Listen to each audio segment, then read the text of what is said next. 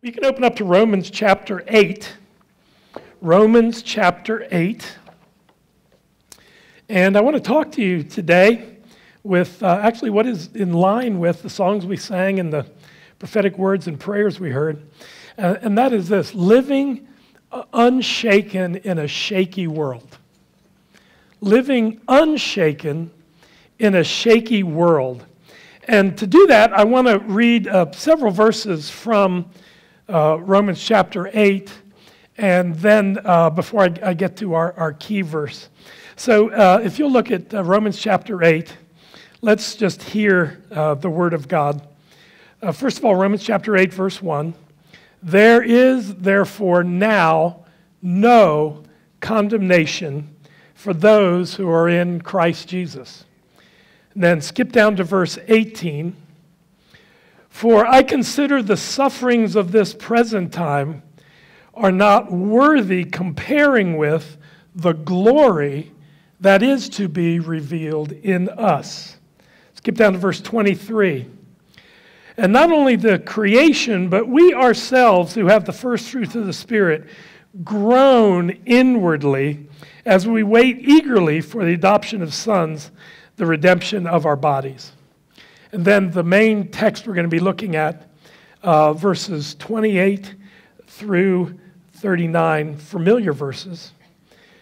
Verse 28, and we know that for those who love God, all things work together for good to those who are called according to his purpose. For those whom he foreknew, he also predestined to be conformed to the image of the Son, in order that he might be the firstborn among many brothers. And those whom he predestined, he also called. And those whom he called, he also justified. And those whom he justified, he also glorified.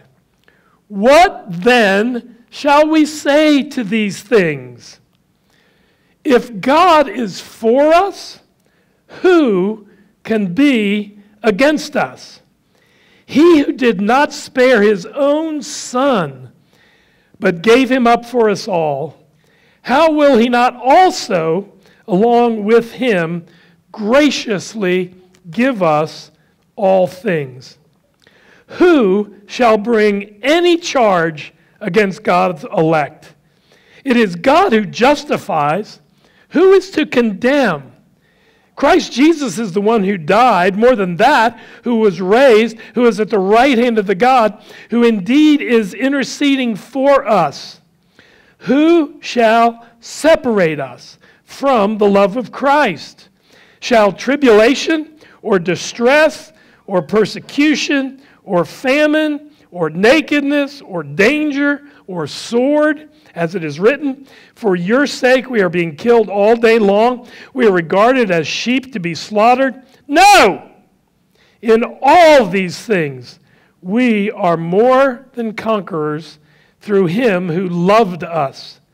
For I am sure that neither death nor life, neither angels nor rulers, neither things present nor things to come, nor powers, nor height, nor depth, nor anything else in all of creation will be able to separate us from the love of God in Christ Jesus our Lord. Philip Melanchthon was one of the great reformers of the day. He was often known as Martin Luther's scholar. And on his deathbed, Melanchthon requested that the passage that we read today, Romans chapter 8, be read to him. And when his friend who was reading to him got to verse 31, if God is for us, who can be against us? He asked that it be read again. And as it was read again, he simply murmured this: that's it. That's it. And he soon died, therefore, with great confidence. He died secure that because God was with him, because God was for him, not even death could be against him. And not only did he die securely, but he lived securely in incredibly turbulent and threatening times because of the great truths of this passage. And I, for one, just praise God for the example of men like Philip Melanchthon, because the reality of it is most of us struggle at times, at least, perhaps more than we like to admit, with living unshaken in a shaky world. John Stott said, insecurity is written all across human experience. Insecurity or shakiness is written all across human experience. And the reason this passage is so critical is because if we aren't secure in God's acceptance and love, the acceptance and love that this passage, I think above any in all of Scripture speaks to, if we aren't secure, we're going to experience all too common problems that result from that insecurity. Things like living in fear. Fear not is the most common biblical command because it is so common to human experience. Things like fear, things like anxiety, things like worry, things like discouragement, things like even so much as depression, things like doubt. Those will be the common human experiences of living in a shaky world. That the shaky world becomes the dominant reality of our lives instead of the unshakability of God Himself and our relationship with God. So we saw in verse 28, all things work together for good, as their New American Standard says even better. God causes all things to work together for good. And then in verses 29 through 30, God has laid out this unbreakable chain of salvation for us: foreknowledge, predestination, calling, justified, glorified, with no breaks. Did you notice he said, and those whom he also. There isn't anyone whom He foreknew that He didn't also predestine and call and justify and glorify. The chain is unbroken. But do you recognize don't human beings have an incredible capacity to say what if? Don't we have an incredible capacity to say what if? To read the assurances of a passage like this, to read that unbroken chain, but then think to ourselves, yeah, but wait a minute, what if this is the case? And I think the passage that we read here deals dramatically and finally with all of those what ifs that we can imagine in life that cause us to at times be so shaken. And basically what the passage says is this, that our security in this life and in the life to come is grounded in the love of God for us, the love of God that is conspicuously demonstrated for us in the gospel itself. Now, there could be a lot of ways to break down this passage, but what I want to do is this. I simply want to look at one question that's being asked, and then two answers that Paul gives to us. But before we do that, let's pray together. Father, I thank you that everything we need for life and godliness is given to us in and through your word. And this passage and the hope and the grounding and the security and the surety that it gives us, oh Father, it helps us to live in a world that is, because of sin, is shaky and can sometimes shake us as we live in this and walk through this fallen world with other fallen people. So I pray today, Father, that no matter where we are, for those who even today have come struggling with with trials and are shaken and are worried and are anxious and are depressed and are struggling with doubts. I pray, Holy Spirit, you would minister to their hearts, that you would encourage and strengthen. You would put iron in their souls as a result of these things. And for all the rest of us, Father, none of us escape life without at times having things happen that will shake us. And I pray that you would, again, prepare us for those future things and remind us of the great truths of this passage. I ask in Jesus' name, amen. Well, as I said, one question, two answers. And the one question is in Romans chapter 8, verse 31, and it is this: what shall we say to these things? And these things that Paul is referencing are everything that he has said so far in Romans chapter 8. So the fact that because of what Jesus has done for us, there is now no condemnation. Not just the feeling of condemnation, but no actual condemnation. And then the reality that there is going to be sufferings in this present world, but they're not worthy to be compared with the glories that we're going to experience in the life to come. The reality that all of creation is groaning under the weight of fallenness, and that as Christians, even we groan as we await that day when Jesus will return and our bodies will be redeemed and there'll be no more crying or tears or pain or suffering in this life.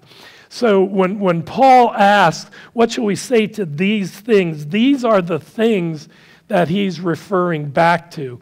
He's referring back to the fact that God causes all things to work for our good. He's referring to this unbroken chain of God foreknowing us before the foundations of the world to finally bringing us to glory, and that chain is never broken. And so he does this brilliantly, simply by asking this big question, but then following that with questions that he then answers for it. And he gives basically two answers to this question. What then shall we say to these things? He gives us a judicial answer, and he gives us a relational answer. So first, let's look at the judicial answer. And actually, his judicial answer in two parts. So part one, we find here in verses 31 and 32. If God is for us, who can be against us? He who did not spare his own son, but gave him up for us all, how will he not also, along with him, graciously give us all things? Paul is really throwing down a gauntlet for us here.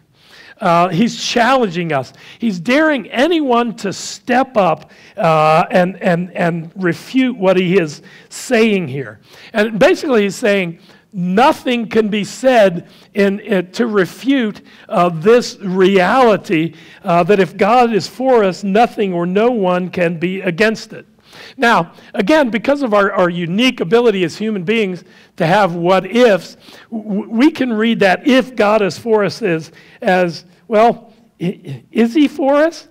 I don't know if he's for us. Maybe he's for us. Sometimes he's for us. Listen, this isn't an if of doubt. It's an if of certainty. The sense of the original Greek word is more like since rather than if. Since God is for us, who then can be against it? That's a better understanding.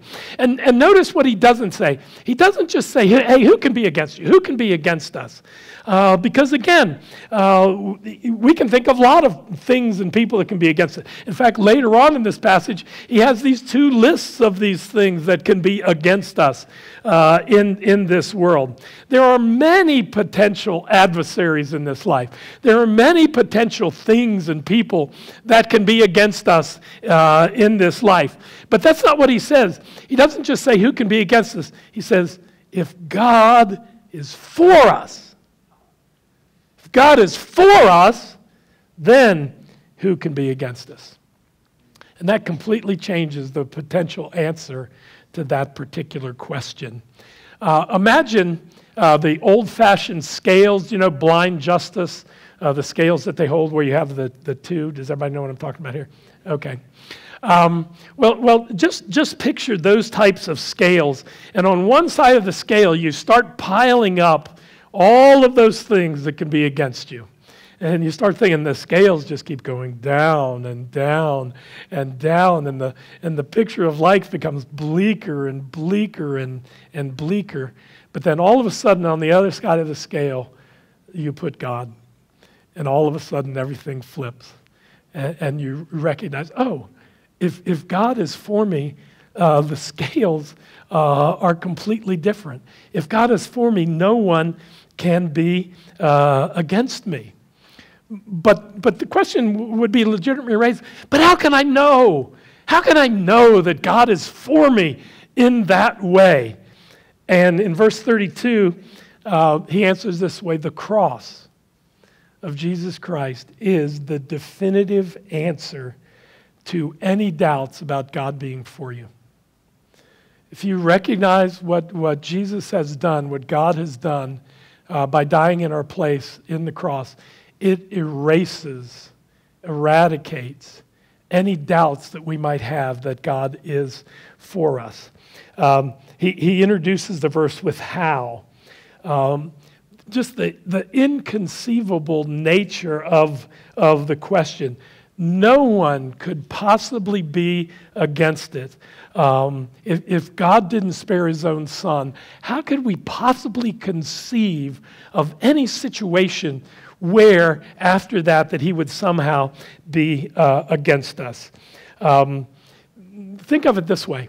If I was willing to give you something of the greatest value, how could you think that I would be willing to give you something of lesser value? So if I say to John, I will give you $1 billion. And John said, oh, thank you. Could you give me a penny? Oh, no, I couldn't do that. There was nothing of greater value that God could give us than his very own son.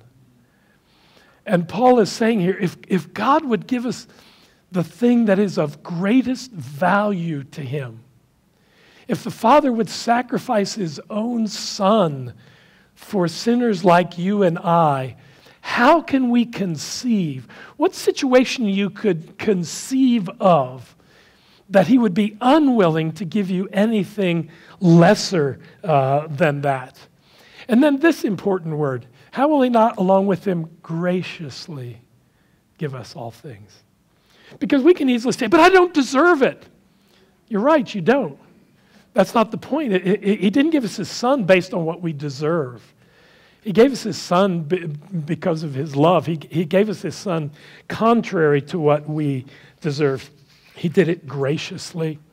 And he gives us all things.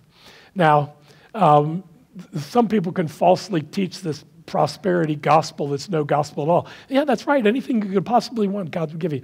What he means there is he gives us all things that are needful for us. All things that are for our eternal good. The Puritan John Flavel, I think, wonderfully sums up the reality of this passage this way. How is it imaginable that God should withhold after giving us his son, after this, spirituals or temporals from his people? How shall he not call them effectually, justify them freely, sanctify them thoroughly, and glorify them eternally? How shall he not clothe them, feed them, protect, and deliver them?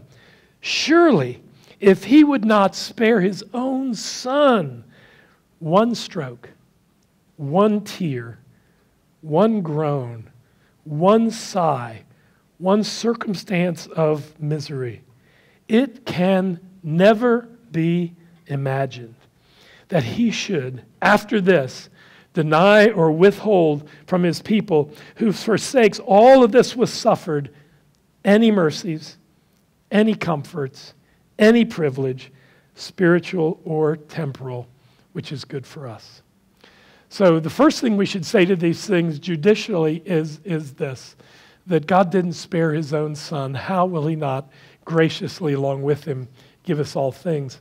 There's a second part to his judicial answer we find in verses 33 and 34. Who shall bring any charge against God's elect? It is God who justifies. Who is to condemn? Christ Jesus is the one who died. More than that, he was raised, who is at the right hand of God, who indeed is interceding for us. So he begins again with this question, who?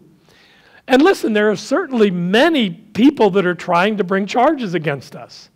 The devil, the accuser of the brethren, is constantly trying to bring charges against us. Sometimes other people are bringing charges against us.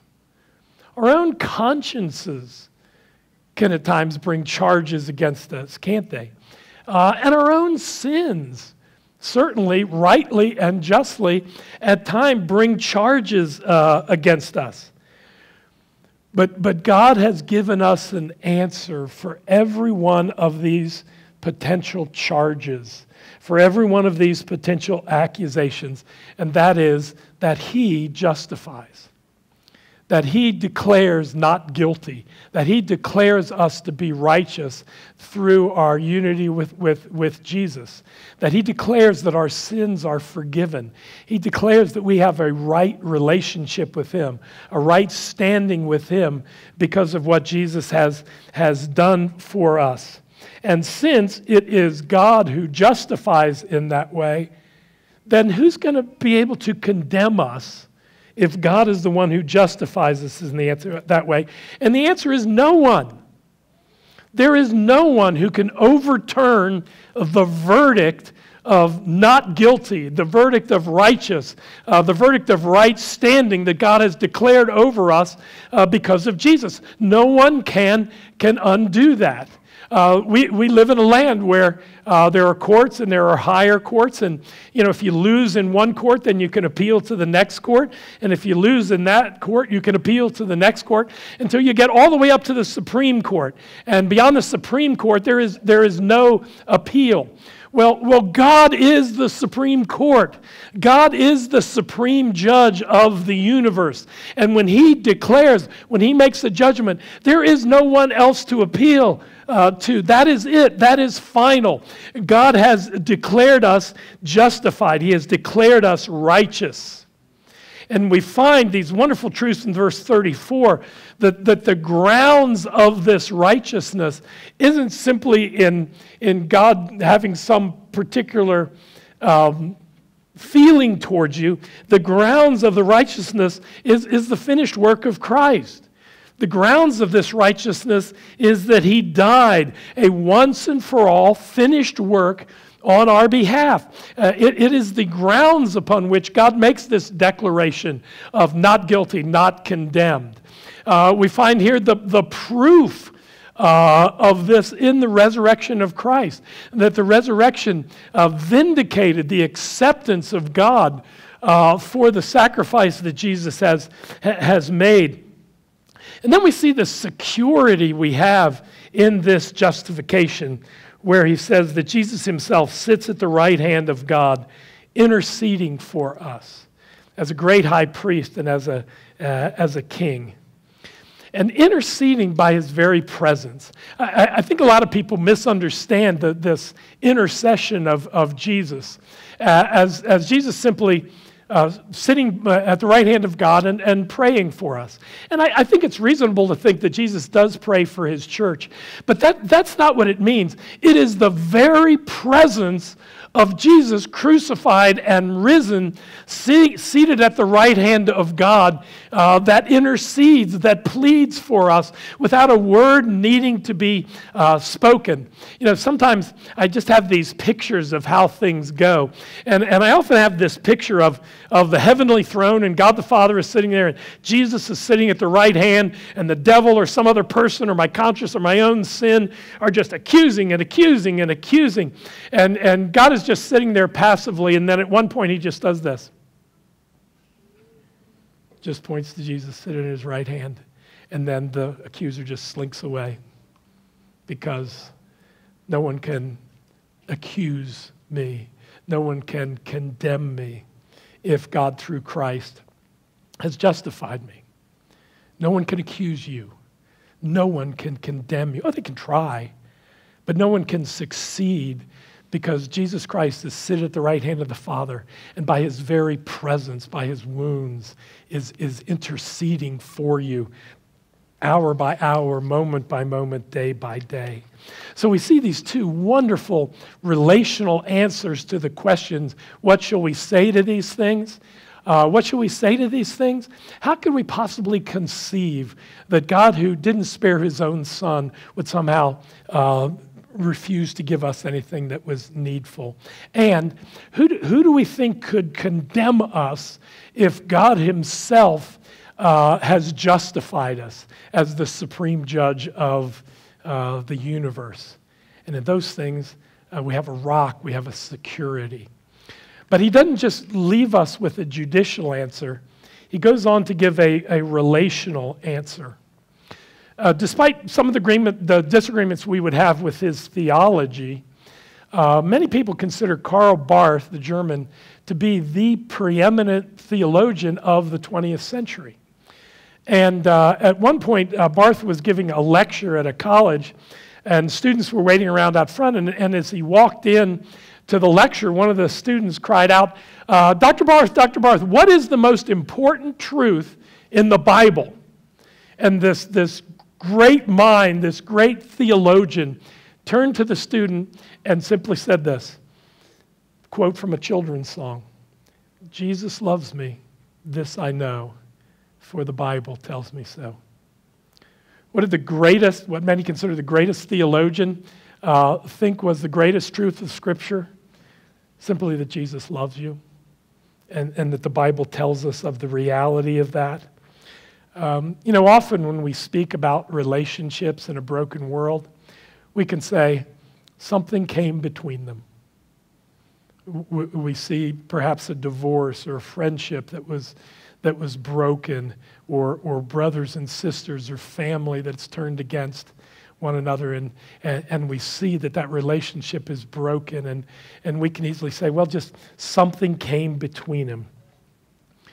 So can anything come between us and Jesus? Can anything come between us and the love of God the Father? Can anything break that relationship? Well, that's what Paul addresses in verses 35 through 39. Who shall separate us from the love of Christ? Shall tribulation or distress or persecution or famine or nakedness or danger or sword, as it is written, for your sake we are being killed all day long. We are regarded as sheep to be slaughtered. No! In all of these things we are more than conquerors through him who loved us. For I am sure that neither death nor life, nor angels nor rulers, nor things present nor things to come, nor powers, nor height, nor depth, nor anything else in all of creation will be able to separate us from the love of God in Christ Jesus our Lord. So again, he begins, who shall, and there's a lot of possibilities that we could consider when we're asking that question. One of the great temptations that all of us face in times of trials and suffering, particularly long suffering, is, where's God? Has he abandoned me? Does he care? You read the Psalms, and that's the frequent question of the psalmist. Where are you? Have you turned your face from me? His prayers, don't hide your face from me. Where are you, God, in the midst of struggling? Have you abandoned me in the midst of struggle? Has something come between us? And is that the reason that I'm experiencing these trials and sufferings and shaking? And again, like I said earlier, as human beings, we have a unique ability to say, what if? And Paul actually brings some of those things. What if tribulation? What if distress or hardship? What if persecution? What if some kind of deprivation? You mentioned famine or nakedness, but we could say sickness or a loss of a job or financial troubles we could add. What if there's some danger? What if some sword, actual physical threat? And then, I think interesting, he quotes from Psalm 44:2 in a way that I don't think that is helpful, Paul. he says, for your sake, we're being killed all day long. I think, whoa, was that really necessary? But what he's trying to do is point us to the fact suffering has always been the lot of the godly. We can't think that something unusual is happening to us when we suffer. Suffering has always been the lot of the godly. But after listing all of these possibilities, Paul answers the question with this resounding no. No. There isn't anything that shall separate you from the love of God that is in Christ Jesus. That we are more than conquerors over all of those things. Now, you got to understand, the emphasis here isn't on the greatness of the victory or even the completeness of the victory, and certainly not on the immediacy of the victory. Again, remember what we said earlier. We groan until the redemption of our bodies. We live in a fallen world until the redemption of our bodies. So we don't need to grimly march through life just waiting for death, because now we are actually more than conquerors because of him who loved us. And the things from the world's perspectives, when they see Christians suffer or persecuted or be sick or experience some tragedy, from the world's perspectives would look like defeats. Paul is saying here, from an eternal perspective, they are victories. That they're just another step towards that conquest. Not because we're mighty as conquerors, but through him who loved us. And then I love how Paul begins verses 38 and 39. For I am sure.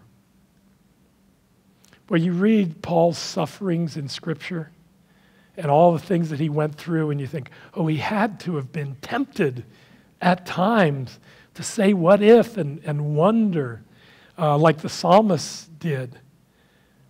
But because of these truths he's speaking here, he can say, I am sure. I am sure that things are going to be well. He has no doubts whatsoever. And his conviction, his ability to say, I am sure, is based on the very same things that we now today can say, I am sure. Because of. And so he lists again these things that might oppose. He says, I am sure that neither death nor life, that nothing in this life that we might face, or even death itself, the great fear, the great enemy, can't triumph over the love of Christ. Death, the root word for death means separation. And death is the greatest of all separators in life. But even death, rather than separating us from this world, it's just the means to unite us to Jesus for all of eternity. So neither death nor life, neither angels or rulers, in other words, no spiritual being, and we are in a spiritual battle, things present or things to come, the things that are going on right now, but the things in the future that tend to be the things that we anxious and worry about what's going to happen to me in the future. Not things present or things to come. Not powers. This is a really interesting word. It means astrological powers.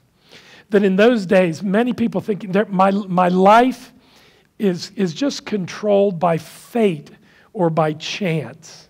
These impersonal powers. In our day, we might say evolutionary change. That if evolution is really true, then there's no plan, there's no purpose, there's nothing moving things along. Why did this person get sick? Why did this terrible thing happen? It's just, who knows? It's just chance. It's just fate. And so Paul is saying today, no, your life is not ruled by chance or fate. It's ruled by God himself, a sovereign God over all of these things. So not powers, nor height, nor depth. He's just referring to everything that creation is made of, space and time, that none of those things. And then, again, I love it that he says, nor anything else of all of creation. Again, just recognizing it was, oh, well, wait a minute, Paul, you didn't say this, you didn't say this, you didn't think about this.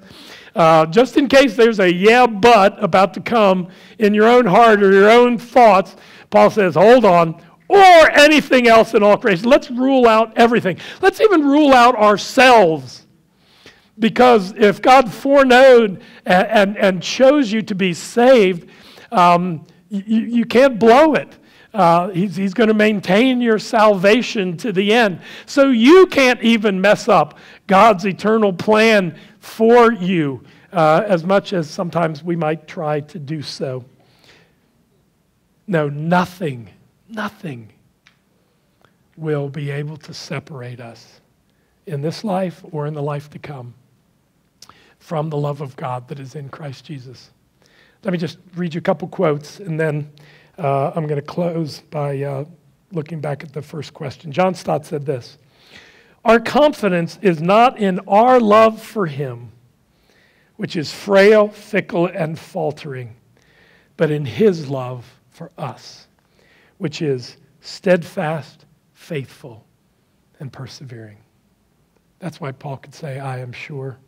J. Sidlow Baxter said this: "Underneath all our seemingly big and comparatively tiny burden of care are the strong arms and the tender upholding of an infinite wisdom, an infinite power, and an infinite love, which will never let us down, will never give us up, and will never let us go." So let's just close by going back where we started. Paul starts with saying, what shall we say to these things?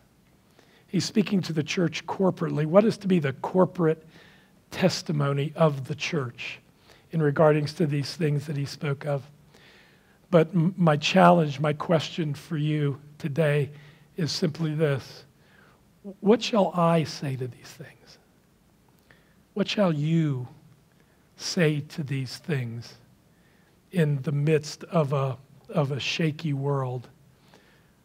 Oh, beloved, I pray that you would say, along with Paul, if God did not spare his own son, how will he not also, along with him, graciously give me all things? If God is the one who justifies as the supreme judge of the universe, who is it that could possibly condemn me? And there is nothing in all of creation that can separate me from the love of God that is in Christ Jesus. And oh, beloved, it is those realities that are the rock that enables us in a shaky world and shaky times and difficult things to be able to stand unshaken in the realities of God's justification and God's love for us.